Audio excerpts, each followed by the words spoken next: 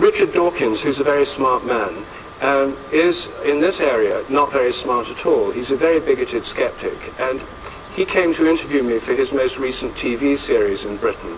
He had one against religion, a two-part polemic called The Root of All Evil, and his most recent series was called Enemies of Reason. It was about researching parapsychology and alternative medicine.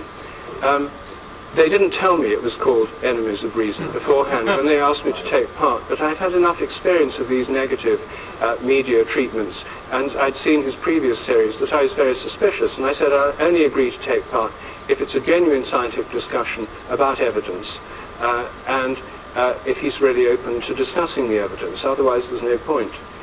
And they gave me a written, and I said I want it in writing. They gave me a written assurance that this was the case. So I agreed to meet him, and he came to see me. And we started off, there was a handheld camera, they put us facing each other, and he started off by saying, he said, I dare say we agree about quite a number of things, Rupert. He said, but let me tell you what worries me about you. And I said, okay, what worries me about me? And he said, what worries me about you is you're prepared to believe almost anything, and science should be based on the minimum number of beliefs. So I said, well, okay, well, let me tell you what worries me about you. I said, you come across as prejudiced and bigoted, and I think you give science a bad name. So we didn't get very far with that conversation. So then he said, the trouble with telepathy is that people are, he said, oh no, then he said, extraordinary claims require extraordinary proof. It's a standard skeptical slogan. So I said, well, what's the extraordinary claim? I said, the majority of sane, normal people in Britain believe they've had telepathic experiences. In that sense, it's not extraordinary, it's ordinary. Most people have had it. You're making the claim that most people are deluded about their own experience. Where's your extraordinary evidence for that? He couldn't produce any at all. You know, he just said, oh, people have a very false sense of statistics and probability and stuff, generic arguments. Then I said, well, look, okay, why don't we get down to the evidence and actually discuss the evidence, which is why we've met. He said, I don't want to talk about the evidence. And I said, well, why not? He said, there isn't time. And I said, well, we've got plenty of time. He said, it's too complicated. I said, no, it isn't. He said, anyway, it's not what this program's about. And so I said, well, he didn't know, I'd sent him my papers, 3 or 4 papers, 2 weeks before so he could look at them. He hadn't looked at them. And he was just trying to trap me into saying something silly and then put that on TV. Right. So I said, okay, well then there's been a misunderstanding, because I said I didn't want to take part in yet another low-grade debunking program. He said, it's not a low-grade debunking program, it's a high-grade debunking program.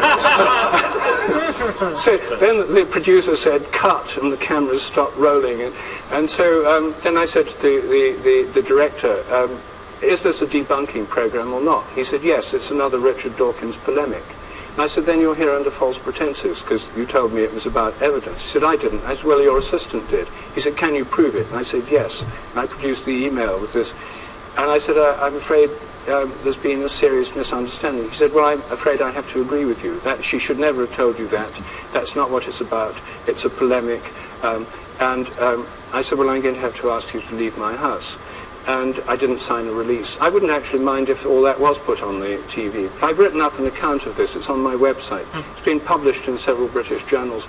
If you want to read the details, it's on an account called Richard Dawkins Comes to Call.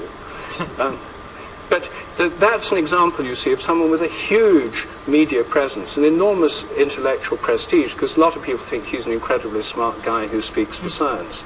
In this area, whatever his virtues as a geneticist, he doesn't know anything about it. He's speaking from prejudice and ignorance. And that's a very bad thing to do if you are, as he is, professor of public understanding of science. It doesn't further a public understanding of science. And that, I'm afraid, is why the debate on this is not often based on evidence, and very often based on prejudice, stereotypes, and ignorance.